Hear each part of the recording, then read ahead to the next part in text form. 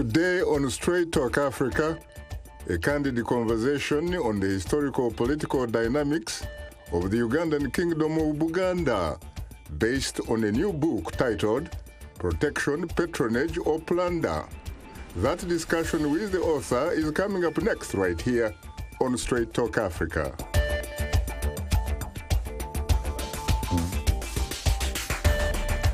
Hello, welcome to Straight Talk Africa, live from the Voice of America headquarters here in Washington. I am Shaka Ssali, and today we are discussing the political past and present of the Ugandan Kingdom of Buganda. 57 years after the independence of Uganda from colonial rule, the Buganda Kingdom continues to play a significant role in the country. This cultural institution has served as an essential support base for politicians spearheading culture and development programs. Paul Ndiho produced this report and narrated by Esther Githui-Yuwat. At the top of Mengo Hill in Uganda's bustling capital Kampala, home of the Buganda Kingdom, symbolizes the country's rich history of the monarchy. The Buganda Kingdom is one of Uganda's 4 kingdoms, and perhaps it is the most influential politically and strategically. Buganda rose to power in the 19th century, becoming the dominant kingdom in the region. Its first direct contact with Europeans was established in 1862. In 1884, Mutesa, the Kabaka of Buganda, died, and his son Mwanga II took over. In 1892, Mwanga signed a treaty with Captain Lord Lugard, giving Buganda the status of a protectorate under the authority of the British East African Company. When Uganda achieved independence in 1962, the Buganda Kingdom was given considerable autonomy and was accorded special federal status within the new nation. Buganda's insistence upon its separate political identity generated worsening tensions with the central government. In 1966, conflict broke out between the Buganda ruler Mutesa II and the Prime Minister of Uganda, Milton Obote, who in 1967 abolished Buganda and the country's 3 other traditional kingdoms. The Buganda Kingdom was not restored until 1993. Today, the Buganda Kingdom has the largest tribe, Baganda, and they pride themselves as having a unique culture, good morals, and a close association with other clans.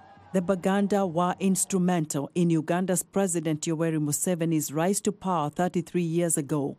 He based his 5-year military struggle in the kingdom's heartland, Luwero. Since then, the Baganda have supported and helped him to stay in power.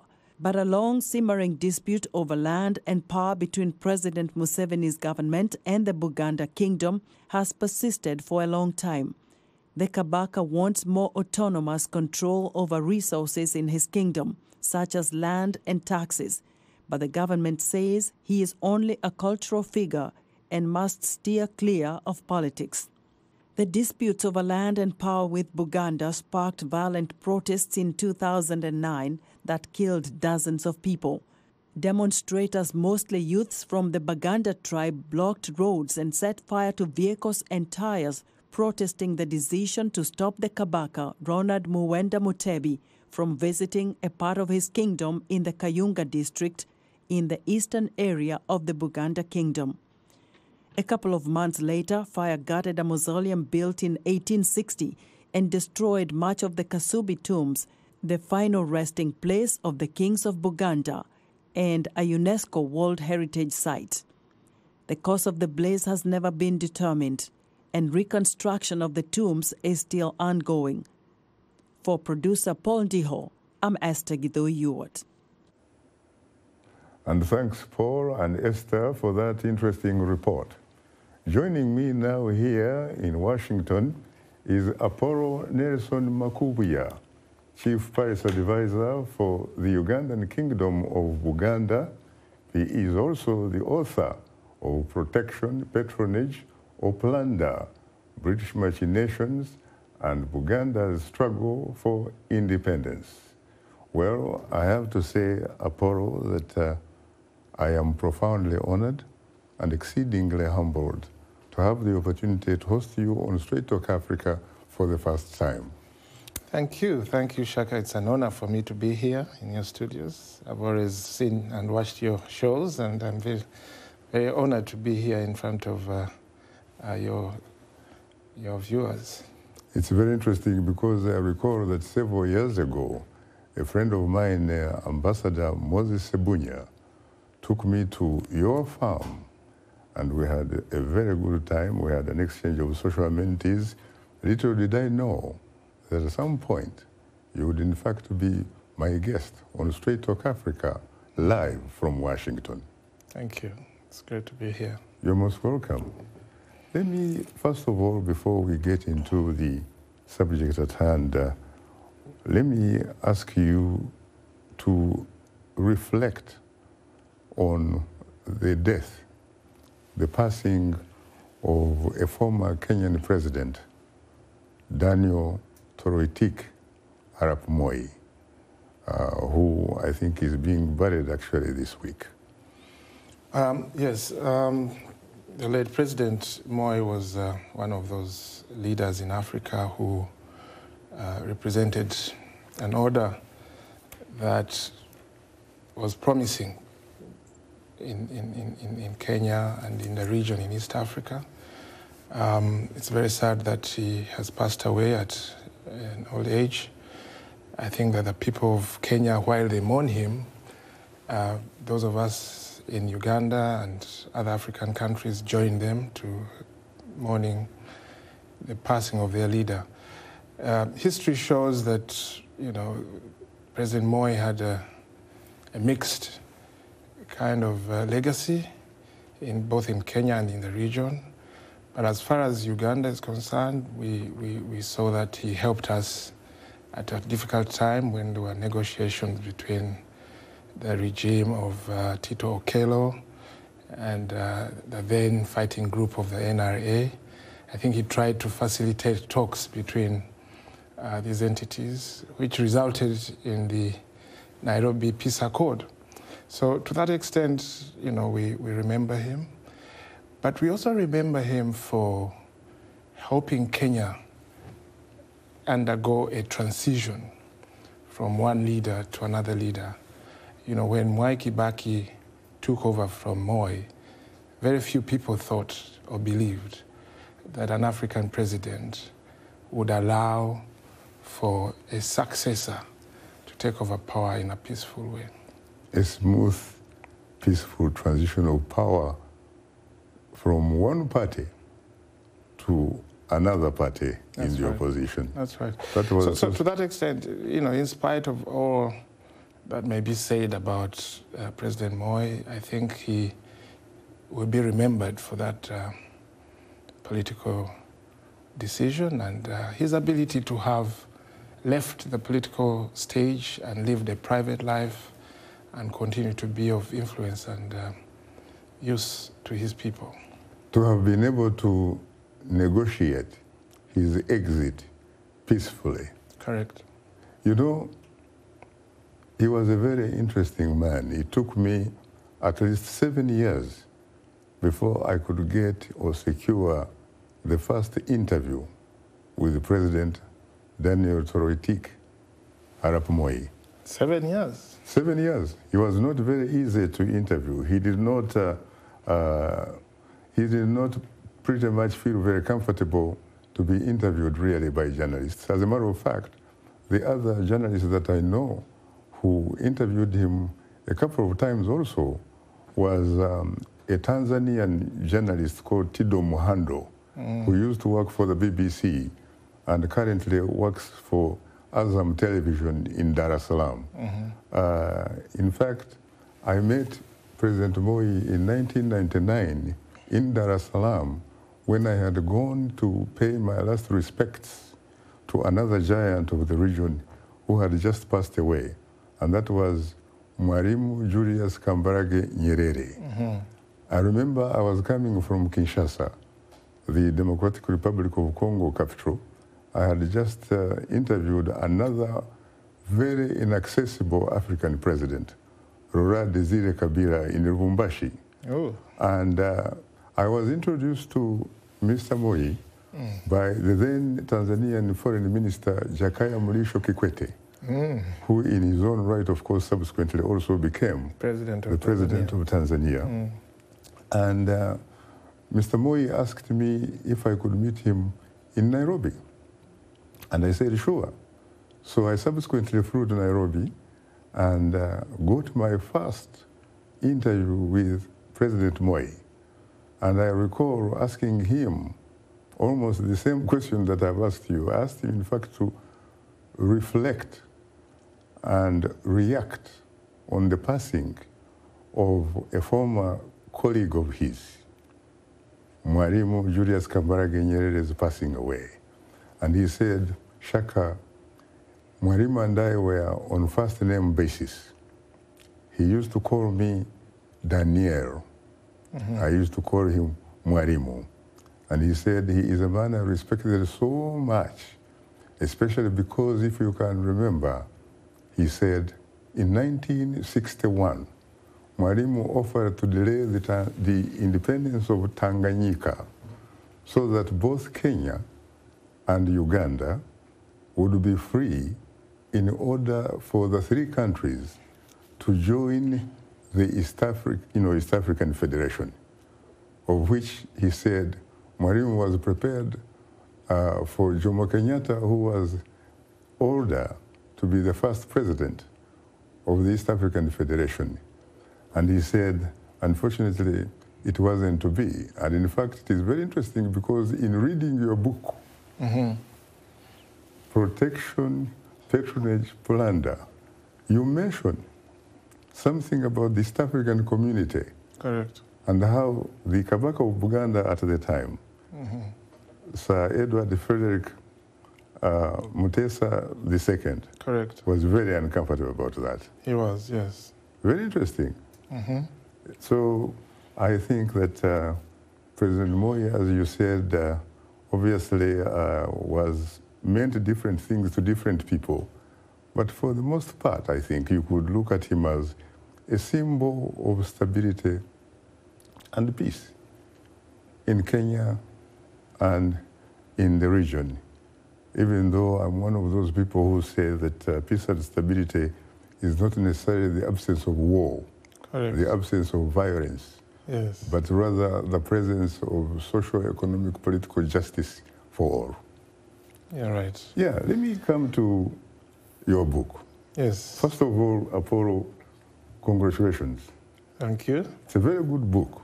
Thank you very much. And as a historian, a history student, I have to say that you put in a lot of work. Thank you. I did. It seems to be remarkably well researched, except that I have something about the methodology. Go on. What do you have? When you think about it, you write this book largely from the British colonial political lens of experience in terms of the archives and all that kind of stuff, documents and you name it. What about the African side? Well, I could... The Buganda, Uganda, and what have you? Yeah. You talk about methodology, and thank you very much for your kind compliments. In terms of methodology, there are different ways that one can acquire information. History is a subject that requires people to go down deep and dig about facts and events and people who happened to be in place many, many years ago before. To be creative. Yeah. Oral traditions so and you all need that kind of stuff. to have access to original materials. And in my case, I was fortunate enough to come across some of these materials in the British archives, Right. the national archives in the United Kingdom. But I also interviewed a couple of people who were alive and who participated in these Really? proceedings. Yes. One of them is the late Eddie Lubowa. Eddie Lubowa was a prominent activist in the Kingdom of Buganda. He was a former Attorney General. He was a Speaker of the Parliament and so on.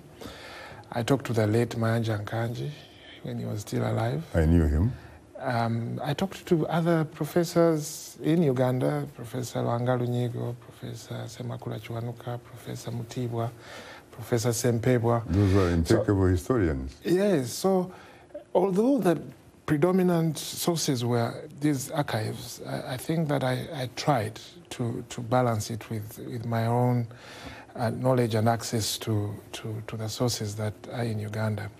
But what is unique about the book is that it relies on material that has not been available for many historians, because the release of these documents, they are formally classified. These are classified. Yeah, so it's inaccessible to many people because of cost and access and so on.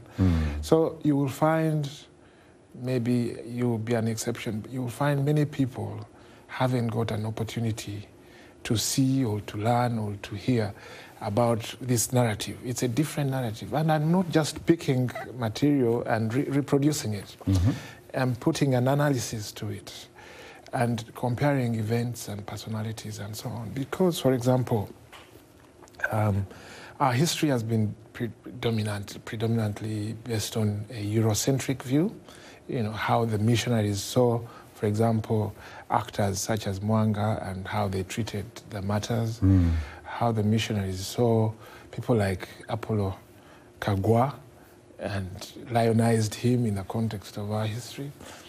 But once you have a chance to refresh this history and to rewrite it, to redefine it, it helps you to reframe the narrative. To look at the context. Correct. And to see the other side of the story, because the narrative that we are seeing predominantly is one that portrays Britain and the empire as benevolent, as a civilizing force, as a force for good. Certainly not for the people that were colonized, but for the empire. Now that you say that, you remind me of a former Scottish missionary, doctor with a clinic, physician and explorer, Dr. David Livingstone. Yes. He basically talked about, he came up with the 3 C's, yes, which the British used to justify their colonial experience in Africa. And the 3 C's were Christianity, civilization, and commerce. Correct. But in fact, at the end of the day, really, it was commerce. It was primarily the motivation. Yes. Primarily the motivation. And now for you, you come up with what they would call 3 Ps. That's right. You talk about protection, patronage, plunder. Yes. I wonder why you couldn't add the 4th P, paternalism. First of all, it would have been a mouthful of a title, but more importantly, it is captured under the theme of patronage, because paternalism and patronage are more or less similar, and I show that it's a continuum, you know, this patronage and the promotion of British prestige, British influence, not just in Uganda, but across the British Empire. They controlled, of course, the empire where the sun never set. Correct, correct. You know, from one end of the world to another. So you would be in some part of the British Empire. Right.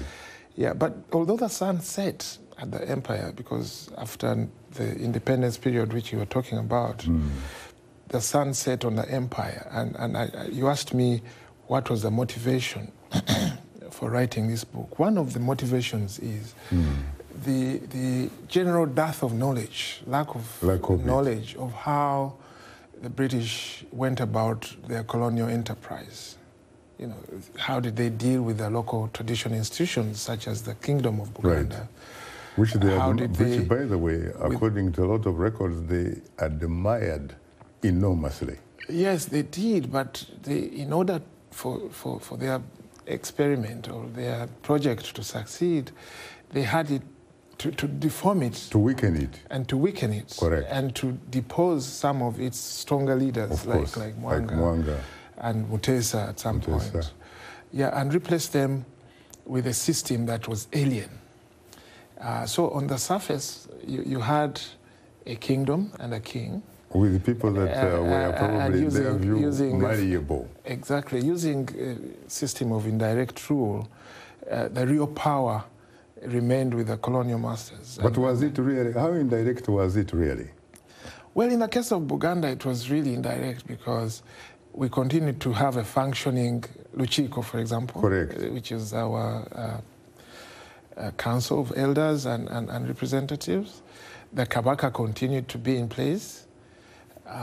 We had ministers. So to the eyes of an ordinary innocent person who didn't know much, they would think that it continued. Nothing had changed. In true form. But yeah. From 1894, once Mwanga entered into some protectorate, yes, of protection, yes, there was an erosion of power. So that the Kabaka and the kingdom generally stayed in a position, but without power. They couldn't really do a lot of things without consulting. Absolutely. His Majesty's every government. Resolution that was required or passed by the Luchiko, they had to approve it. And if they didn't approve it, it wouldn't be passed. It didn't be passed. And this applies to, not just Kabaka Mwanga, but also to his father, Sir Daudi Chwa, yes, who they also attempted to depose, only that he passed away in 1939. But they deposed his father, Chwa's son, Mutesa II, once there was a disagreement on policy. 1953, was it? 1953, yes. Which sparked off a crisis, a big crisis, and led to his deportation. Correct. To the United Kingdom. The UK. Yeah, so there was that kind of politics, and not very many people have understood it from a perspective of a Muganda, an African writer, and this is the attempt that I make in documenting this history, so that we can tell our own story, and so that especially the youthful population and other categories can understand how the empire impacted on Buganda and in Uganda, and the consequences, the legacy of that colonization. And of course, as one former president of the United States, Richard Nixon, once said, when he asked about how he thought history would treat him, he said, if you want history to be favorable to you, yes, you either write it yourself or commission someone to write it on your behalf. Now, talking about that, you have written, obviously, a very, very interesting book here, very rich, very well researched, and what have you. But someone might say, Apollo, who is the primary, for example, audience of this book? It is the elite, those who can access the English language. Yes. What about the ordinary Muganda, for example, the ordinary Ugandan? Yes, that's a challenge. That's a challenge, and I'm hoping that with time we are able to break it down and make it accessible, both in terms of cost, but also in language. The cost is pretty steep for an ordinary Ugandan, but we have to start somewhere. There's information, there's knowledge, and we are doing more than selling the book. I am here, for example, talking to you about the book, about the history. I do this quite a bit. I've been to universities, I've been to public fora on radios and so on to talk about the book. And we have in mind plans to break it down some more so that it can be accessible, especially in schools. Right. The history that we learn in schools falls short of telling us the true story, the full story of imperialism, and especially how the British operated in Uganda. And so it's my desire that with time, more schools, more universities, more kids will get access to this book. We'll have a sort of history that is a reflection of the African perspective. Correct. Very interesting. Let's talk a little bit about these concepts, for example, protectorate. Yes. Uganda was called a protectorate, where the British decided to use the sophisticated social political institutions that obtained, for example, in Uganda, in Ghana, in South Africa, in Botswana, in all sorts of things, so that it resulted into what you call in your book indirect rule. Yes. And then our neighbor in East Africa, Kenya, was not a protectorate. It was a colony. As a matter of fact, it was even a step further because it was a settler colony, which was really not supposed to be politically independent under indigenous African Kenyans. Yes. And then you had also south of us what was called Tanganyika. It was called a territory. Correct. So what was the difference about these There's concepts? a lot of language that has been used in the colonial world. One is, what you mentioned, protectorate. In some cases, they were called dominions. Yes, like Canada, yes, Australia. or Australia. Yes. In other cases, they were called territories. In other cases, colonies. The net effect was the same. It was one of control. Was one of domination by the British over the people and their resources. In the case of Kenya, it was called a colony because I think that the British tended to have a more direct administration of that area, as opposed to, for example, Uganda. They basically took over the land. That's right. The fertile land. It was intended that they settle. Correct. In fact, they threw off. Just like Rhodesia, which later became Zimbabwe, that's right. and Zambia. That's right. So in those areas, they tended to settle much more than in others. In the case of Uganda, it was referred to as a protectorate. Again, deriving this whole notion of protection. What was the understanding from the Buganda perspective of protectorate? When Mwanga was first approached, Mwanga was the Kabaka of Buganda when Lugard first came. Lugard was the great Mwanga who eventually is deported to Seychelles. That's right. So Captain Lugard was the forerunner of British imperialism in Uganda. That is the one who set up the fort on Old Kampala Hill? That's right. They used to call it Kapere. That's right. Captain Lugard was Kapere. Yes, yes. So he set up a commercial enterprise. Initially, it was his company, the Imperial British East African Company, correct, was given a concession to manage that whole territory, and whatever proceeds they would get, they would privatize them or share some with the British government. But they ran bankrupt. Captain Lugard's business ran bankrupt. So they ran to Gladstone and others in the British government to seek the government to take over formally the territory called Uganda. Right. So Gerald Porto and others came down and entered into some kind of agreement with Mwanga prior to the actual colonial takeover. Right. So in this agreement, it was stated that in return for its sovereignty, Buganda would get protection from the British. And you asked a valid question: protection from who, from what, and why? Right, and for who really? And protection was interestingly not from any entity within Buganda, but it was from the other colonizing power, the Germans. Okay. Germany had another company. It was in fashion at that time to have these commercial companies. Karl Peters, I remember. Karl Peters. Yes. Karl Peters was a German equivalent of Captain Lugard. And his mission was to acquire as many territories and plant so many flags wherever he could. In the case of Buganda, Karl Peters arrived at Mengo before Lugard did. And he signed another treaty of protection,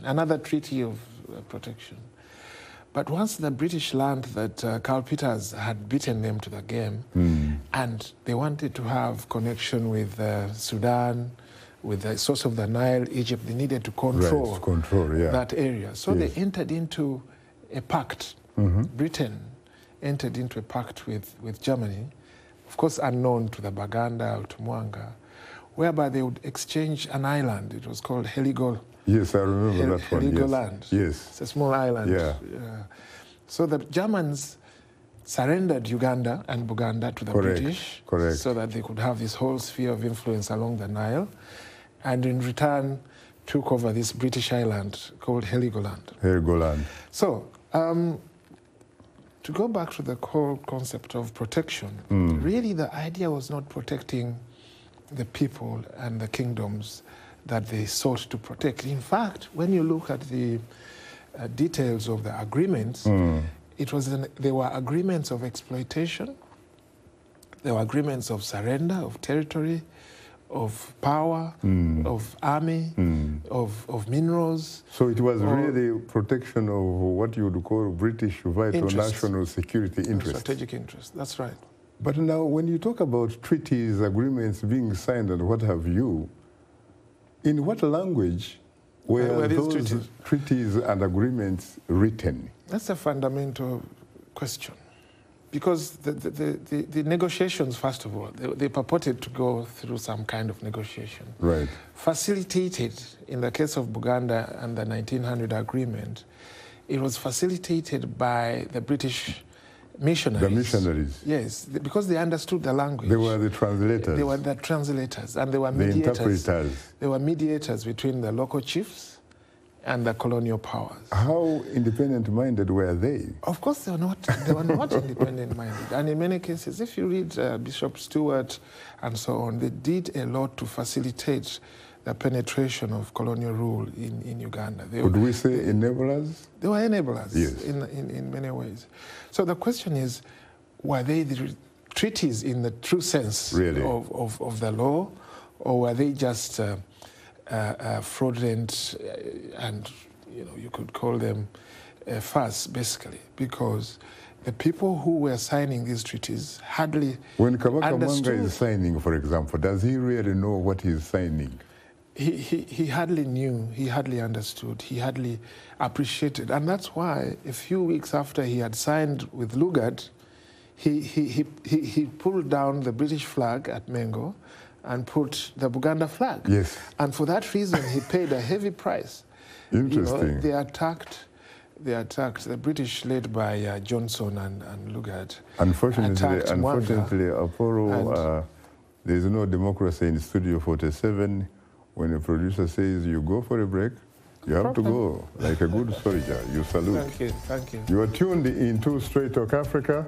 We'll have more of a discussion in a moment, so please don't go away, because we'll be right back with you.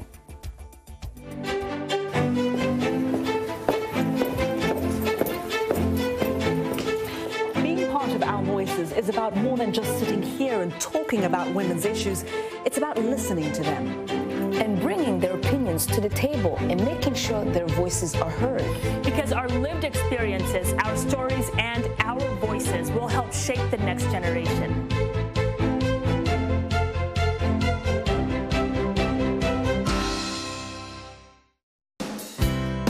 Health, wellness, sport, beauty, medical breakthroughs.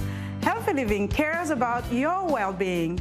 Every week, connect with our experts. You can ask them your questions and get their advice. Join me, Lina Humudu, in Washington on Healthy Living, your new health program, right here on Voice of America. We appreciate all of the audience feedback.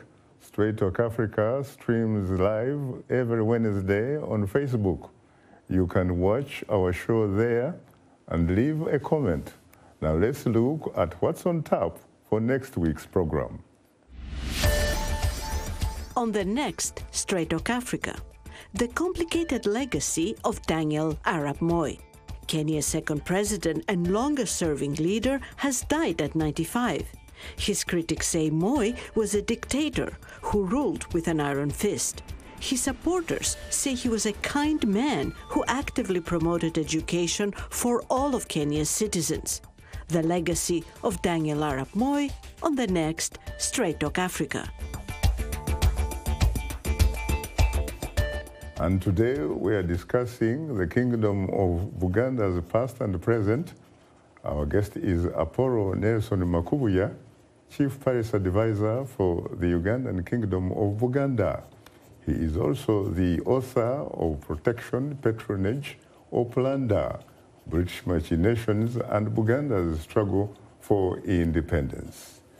Well, Apollo, once again, I have to say that I'm profoundly honored and exceedingly humbled to have the opportunity to host you for the first time on Straight Talk Africa. Thank you. You're most welcome. Shaka, it's always a pleasure to talk, and to be here is an enormous honor. I can assure you that the feeling is mutual. Thank you. Apollo. Thank you. You're most welcome.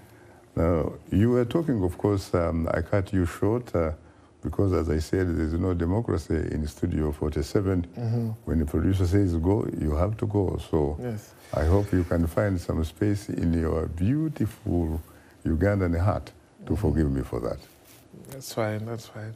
Yes, I was talking about, you asked me about treaty making. Correct. And how serious the treaties that were made between African chiefs and colonial masters were. And I was giving you examples of how Mwanga, for example, when he first signed a treaty with Britain, repudiated it in a few days, in a few weeks, but he paid a heavy price for that. Why did he repudiate it? Because he realized that in the language that he used, that the British were, after all, not here to protect him or his interest, but to use the words, they were there to eat his country. This is the language that he used. They were there to eat his country. Because once they were established, Lugard especially, he tended now to take sides, for example, with certain parts of the subjects of Buganda, of the king, and fermented wars, for example, between the Christians and the Catholics. And the Catholics, yes. And so on, which led to this big war in 1892, I believe. So he basically the first introduced Battle of Mengo. Sectarianism, really. Battle of Mengo. And we don't learn about this history in our schools, about the atrocities and violations that were committed by these British colonial administrators and military fellows. But instead, you hear about how brutal Mwanga was, having ordered for the murder of Bishop Huntington, or having led to the massacre or the killing of the Christian converts. But when you compare the deeds of Mwanga to those of Lugard, the colonial state, they are incomparable. So when you talk about Mwanga figuring it out, is this part of the reason why he joined his old adversary? Yes. The king of Bunyoro Chitara, Kabalega. Correct. I mean, Kabalega and Mwanga were always adversaries because of competition for land and all the civil strife. But once they were faced with a common enemy in the form of the British Empire, they teamed up. They were fugitives. They had to defend their territory. They had to defend themselves and to survive, and that's why they formed this alliance. But unfortunately, with collaboration of some of our own people, some of our own, the British overcame them and had to humiliate them. And in the case of Kabalega, he was amputated, his arm was cut off, and in the case of Mwanga, both of them had to be paraded, humiliated in the public, and deported to Seychelles. The thing is, when you read the history of Uganda, you will hear more about what Sir Apollo Kagwa did, what Smei Kakungulu did, more than you will hear other people who resisted imperialism. People like Kabalega and Mwanga, people like there are some generals in the army, Gabriel Chintu. I don't know whether you've ever heard of Gabriel Chintu. These guys do not feature prominently in our history. And this is why we need to tell our own stories. Because we don't write our own history. We need to write our own stories. Let me go the last bit of humiliation was because, you see, Mwanga and Kabalega had resisted being baptized, you know. Converting so how did Mwanga become Daniel? and how did Kabalega become John? They were forcefully baptized just before they were forcefully boarded on a ship. To Seychelles. To Seychelles, Very interesting. I gather that we do have a call from the Ugandan capital, Kampala. Yes. Could we please Aswa? Yes. Good evening, Ndugu. Yes, good evening, Mr. Shaka Ssali and Senior Counsel Apollo Makubuya. Yes, good evening. What is your name? My name is Asua Kania. Asua Kamia. Okay, go ahead, please. What is your question? Yes, my question is, considering the implications of the Buganda agreement on our current politics. Pardon, please? Go ahead, please. Yes, my question is, what...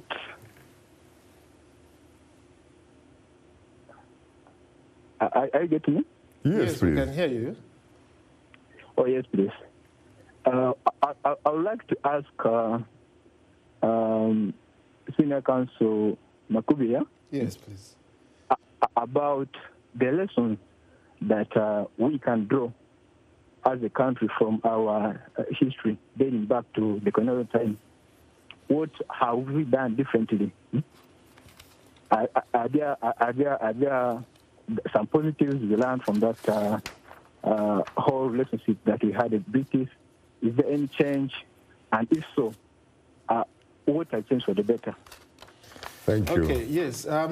There's a lot to learn from our history, and this is the whole reason why we write this book. This is the whole reason we delve into our history so as to understand, you know, what happened and how that history has helped to shape or define our contemporary politics.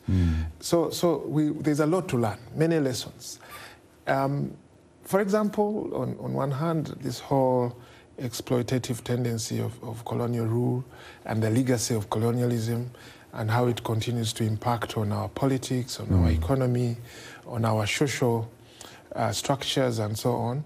And we need to learn about that and how the British went about doing what they did. Because, believe me or not, we are now faced with a different force, what some people have called a new scramble. It's like internal colonialism. Well, there's internal colonialism, but there are also external forces. You're talking about... From China, from India, from Russia, from Europe. And Britain, once again, is knocking on our doors. They want to enter into new relationships following Brexit. Because of Brexit. Yeah, so they want to enter into new trade deals. They want to enter into new relationships or partnerships. They want to be, champions of free trade. Yes. So we need to sit back and think about how the history that we've had shows us or teaches us on how we need to deal with the current forces that we are faced with. It is interesting that you mentioned that because I was wondering, because when you think about those types of deals that you are talking about, one should imagine Africa as an incredibly beautiful woman. Yes. And that this woman is being courted by Russians, by Chinese, by Germans, and you name it. But as our traditions, suggest, is it the parents of the beautiful girl that are going to the parents of the individual who is courting the lady? Because why do Africans go to Berlin, for example, to have these meetings, really, which are talking about their resources? Yes. Why do they go to Moscow to talk about the same thing? Why is it that Moscow does not come to Africa, or the Chinese don't come to Africa, or the Germans? It's a continuing paradox. In fact, Africa's resources have been a target, for many years. Some people think that there was a break once we got independence in the 1960s and so on, of this interest and perception of Africa as a market. Some call it political flag independence. It was nominal independence. And there continued to be a power relation between the West and Africa in particular that had uneven players or power relations. But isn't that because of what some critics have suggested, that we are talking here really about leadership deficit in Africa? You could say that. It's a combination of things. There's a problem, a challenge that we have in Africa as far as leadership is concerned. But there's a hope that once we are more aware about how these forces operate and what their interests are, exactly, we will be able to confront these forces. And what about us? Do we know our interests? Any particular reason why we cannot identify our interests? I think we know our interests, but sometimes we feel marginalized because the way we are stratified as countries. For example, Rwanda or Uganda or Kenya, in their individual independence state, they want to go and negotiate with the Russians, with the Chinese, with the British. We are so weak. Very weak. As individual countries. Hence the need what Nkrumah's dream was, the United States of Africa. Correct. And if you know about the new agreement, the Africa Continental Free Trade Area, yes.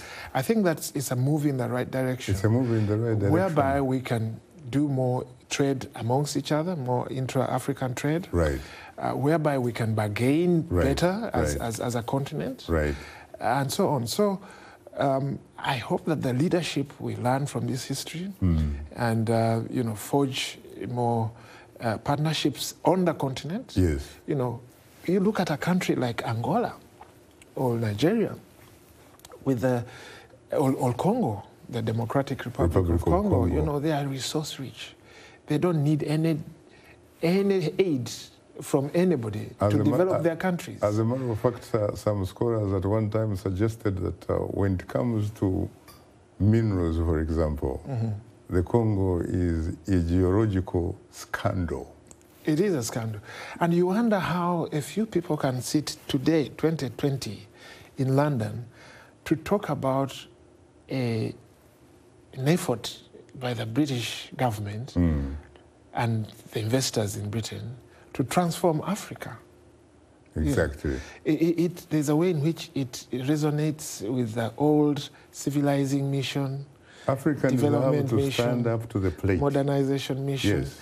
Yet we have all it takes in terms of the brain power, in terms of the resources. We are the richest. In terms of the population. In terms of wealth, resources, in but terms of the unfortunately market, our people are the poorest. We have it. Yeah.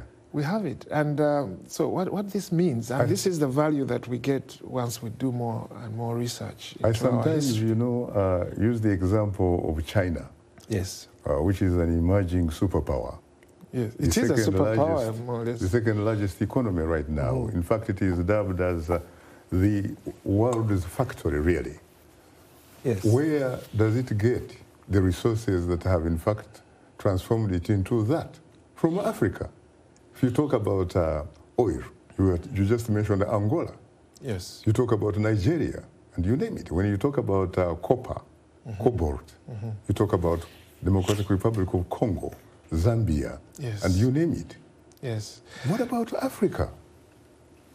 You see, and this is, Shaka, the challenge that we have on the continent, because we tend to see, Africa rising and the growth, people touting this whole, Africa is the fastest growth area in terms of the economics. But you see, but growth, how can you even in terms of infrastructure. Those statistics could in fact even be reflections of creative accounting.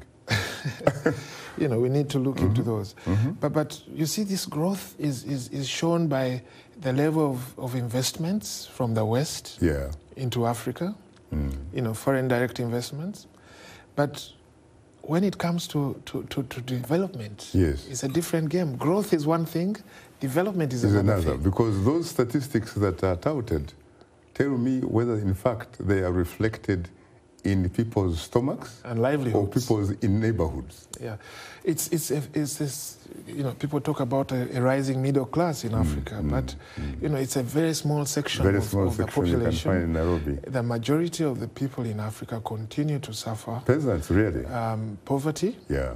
And underdevelopment. Their social circumstances have not been transformed because of this increased FDIs. Exactly. I have a question here from one Kenneth Asafu Sesanga, who has a case for you. He says, recently Mr. Makubuya advised the KCCA, is this Kampala City Council authority? That's right.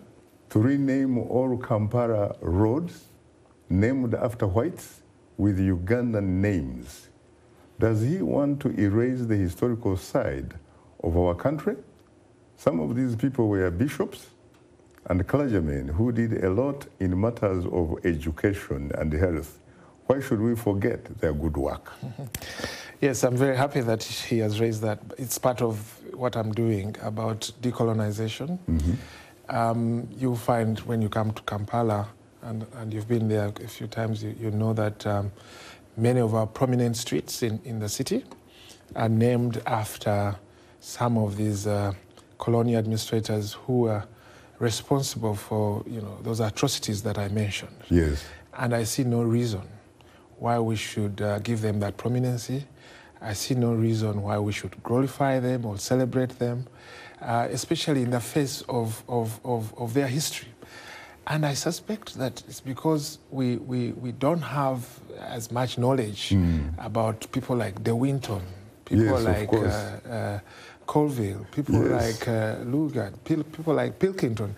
There's a Pilkington Road, and you ask yourself, how many Ugandans understand what Pilkington represented as a formation of the colony?